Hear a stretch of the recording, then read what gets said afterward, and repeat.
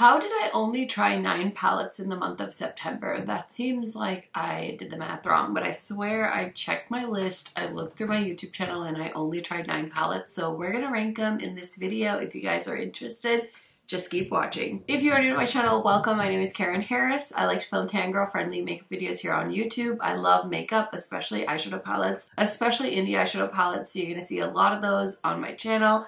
If that sounds good to you, highly recommend subscribing, turning on the bell so you're notified every time I post.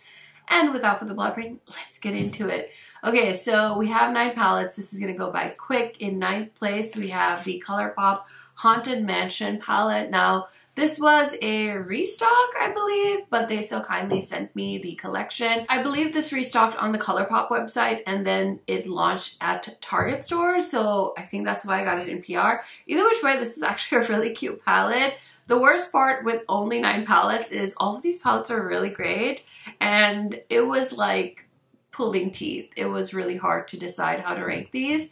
Even though this is in the 9th spot, it's still a good palette. It still made the top 10. So there's that. It's a fun Beaute color story. I was immediately attracted to this blue. I did post a reel with this. So if you guys are interested, highly recommend checking it out. In 8th place is the Calavera palette from Gourmand Girls. This is so beautiful. It is a tribute to the owner's grandparents, and I thought that was lovely. This is the biggest palette I've ever seen them do, and I will throw up videos or reels I have with the looks I created with these palettes. I did that in last month's ranking, and you guys really liked that, so I'll try my best to find any clips I have and post them for you, but this is a beautiful rainbow palette. The formula is stunning. It's got a variety of shades. I kind of ranked it a little bit lower because it's a big rainbow palette, so I feel like there's no like curation of a color story. There is, but there isn't. It's weird. I know. I'm trying to make sense of how to rank these, but it's in the 8th spot, and I think this is a lovely palette. Okay, this was really hard because I have a lot of like jewel tone, deep grungy palettes this month because we're gearing up for October, so September had a lot of grungy tones. I feel like these 2 palettes could be 7 or 6 in no particular order, but I decided to go ahead and put the Ensley Rain Underland palette in number 7.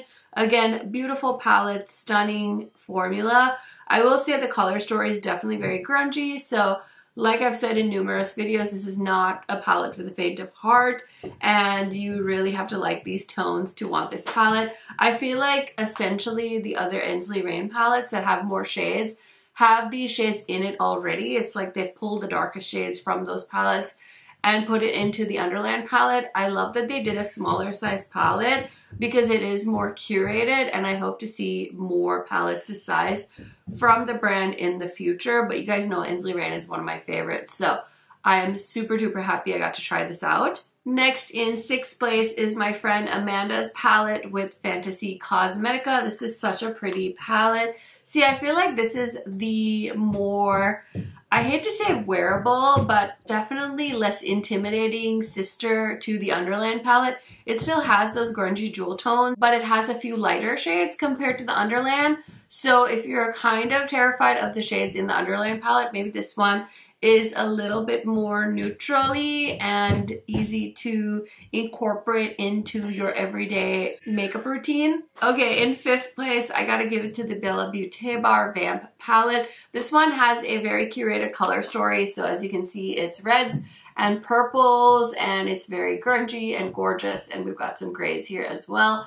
I think this palette is so beautiful. I just love the Bella Beaute Bar formula so much, and I have such a great time using it, so I wanted to rank this in 5th place. Okay, in 4th place is the Oden's Eternal Twilight palette. This palette has the most beautiful packaging. It's supposed to be like light versus dark. I believe this is the biggest palette Oden's Eye has ever done. It has so many beautiful shades, and I had so much fun with the shimmers in this palette. We've got these really cool like marbly shades.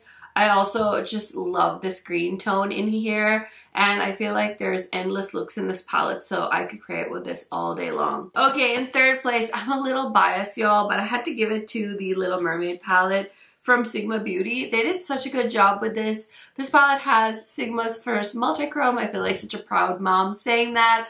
I know that they had this launch plan, but it did leak early, so they worked and got this out early, which I'm super duper excited and appreciative of because it was so fun to try this palette. It's been so fun to hear what you guys think of this palette.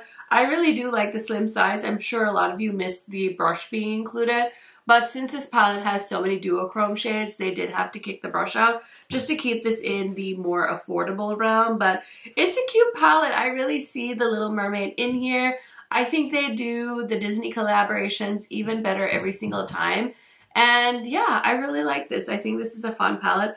The formula is great, the colors are beautiful, and the packaging is so cute as well. In second place is another Bella Beaute bar palette. This could have been first. I feel like maybe there should have been a tie, but we'll talk about number one in a second. This palette is so pretty. Just look at it. This is like my perfect grungy palette because it's not too dark. There are some lighter shades.